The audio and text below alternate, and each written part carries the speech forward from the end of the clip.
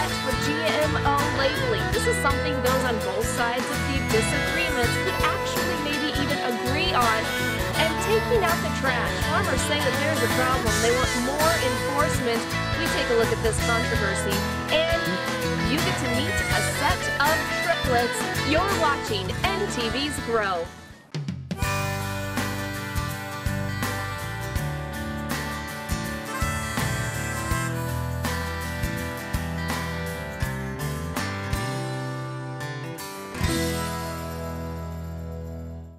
A national lawsuit against ag company Syngenta gains momentum. There was a recent meeting about it, and a lot of you farmers are getting letters in the mail asking for you to go to these meetings. Here's the latest on what's happening. A lot of firms say Syngenta sold corn before it was approved to China. China rejected over 5 million tons. Some say that caused the corn market to fall. So today, Lost Corn Income, a firm that specializes in agriculture issues, says the greatest risk for farmers is to not sign up at all. This firm is holding meetings 4 times a day in different towns across Nebraska. If you're interested in signing up, this is what most attorneys are asking for. Basically, their acres for 2013 and 14 for corn, as well as their bushels and like any beginning and ending inventory. And they can get some of that information off of their crop insurance forms. This firm already has more than 3,000 clients and say the more people that sign up, the more pressure it will bring to settle the lawsuit. It sets important precedents for companies to behave in socially responsible ways to keep the overall market as a whole healthy and to keep farmers on their land and farming. Syngenta has said the lawsuits are without merit and say their corn has made farmers more profitable. Now, if you're wondering the time frame for when or if farmers will see any money back, it all depends on the wheels of justice. Lost Corn Income hopes the federal judge will see this suit on a case-by-case basis and have a settlement in 18 months. A GMO labeling bill that could help with clarity, and this is what several soy growers are standing behind. The bill was introduced and referred to the House Energy and Commerce Committee.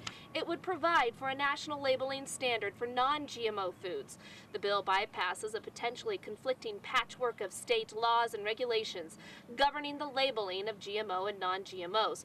It establishes one common framework for labeling at the national level. The American Soybean Association says this would help end some confusion for consumers.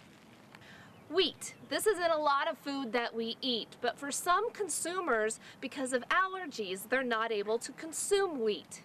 So that's why Chris Miller with Ingrain says efforts are being made to make wheat an option for those people that's underway.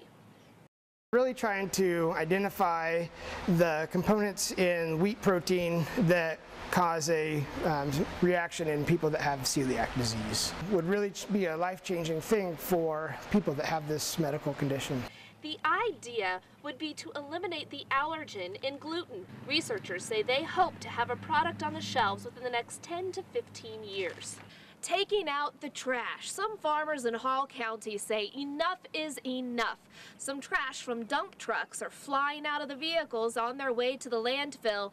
NTV's Steve White has more on this issue. You can't believe how many trucks go up and down this road every single day. Cardboard and plastic litter the fields. Mike Dobish says it comes from trucks on their way to the Grand Island City landfill.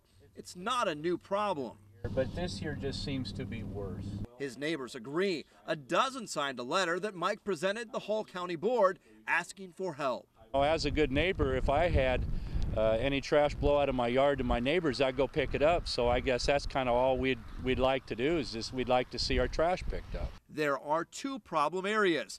Both are roads leading to city waste sites. Signs are posted warning haulers they could be fined if they don't cover their loads.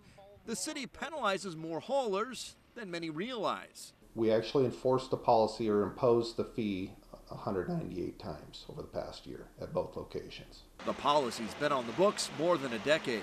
And we do have some people that get pretty unhappy about it, but on the other hand, the folks living along the travel corridors to our facilities don't want to have to deal with the mess that's created from it. Farmers say it's not pop cans, it's commercial debris. plastic all over the fields, and it's all over, up and down. City leaders take pride in making sure their facilities don't look like a dump, but off city property, they rely on haulers to do their part. So there's no ifs, ands, or buts about that. The entire load has to be completely tarped. A Nebraska farmer testifies on the EPA's impact in front of a Senate subcommittee. Jeff Metz of Angora made his way to Capitol Hill. He spoke against the negative impact of the Waters of the United States ruling. Last year, the EPA and Army Corps of Engineers released a proposed rule to redefine waters of the United States under the Clean Water Act. Metz says the ruling isn't about clean water, but about explaining the federal government's power. Nebraska Senator Ben Sasse says Congress needs to hear from the people it affects. Congress needs to hear from Nebraskans who care about clean water, who care about the environment, but also have to pay the price for foolish red tape. These are the greatest producers on earth, and we need to trust their common sense a little bit more. Sasse is a major opponent against this initiative. Nebraska cattlemen voicing their concerns, saying the HSUS is putting up a fight to expand livestock across the state. LB 106 would create a new scoring system, a tool to help counties decide where to allow dairies, hog barns, and feedlots. Nebraska cattlemen say HSUS is telling its supporters to oppose the measure. Cattlemen say their problem with that is the bill is not about animal care. Cattlemen say HSUS has a radical anti-livestock agenda. A lot of cattlemen and women out there are taking care of baby calves. We got another video here of some triplets born in our area. There's 2 sucking and a third one laying down. A Nebraska couple sent us this video. They say all 3 girls are doing great and all 3 are with mom for now. Alberta adds this is pretty exciting since triplets are very rare and saving them almost impossible. But so far so good, and we of course are behind you 100%. Good luck. A lot of livestock lost in a fire as it consumes 4 out of the 10 buildings at a hog operation just south of Fairbury. NTV's John Jankowski was there and shows you the devastation. Smoke still rises after Sunday night's fire at this hog farm. Owner of Livingston Enterprises, Bruce Livingston, says it's heartbreaking. It's very painful. You know, one thing we're just fortunate that none of our workers or nobody got hurt. Everybody got out safe. The cause of the fire is still under investigation. 4 buildings burnt to the ground and 2 more suffered damage. Fairbury Fire Chief Kenny Crosby says this is the biggest fire he has seen in his 25 years of work. He adds the ventilation in hog containment buildings is always a challenge. There's no dividers really in those buildings and the alleyways that connect each building. So once the fire starts in one of those, it spreads rapidly. Krause says another challenge was the wind started to blow in the opposite direction while they were fighting the fire, but they were still able to prevent the large blaze from spreading to other buildings. Before the fire, the farm had more than 8,000 pigs on site.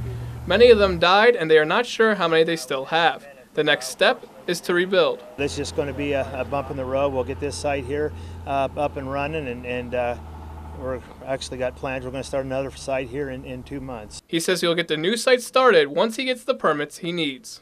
The power of corn in the spotlight, especially when it comes to turning it to ethanol in NASCAR.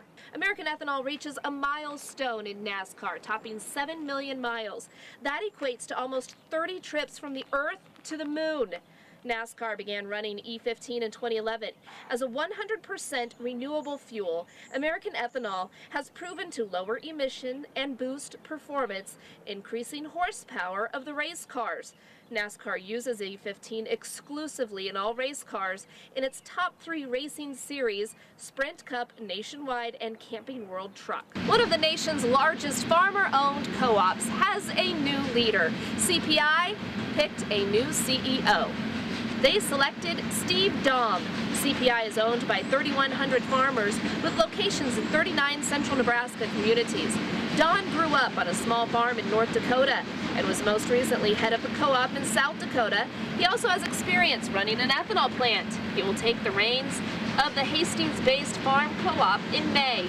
We talk about foreign trade, how it impacts Nebraska, and the Trade Promotion Authority that some want to see given to the president. We'll have the concerns about this coming up after the break.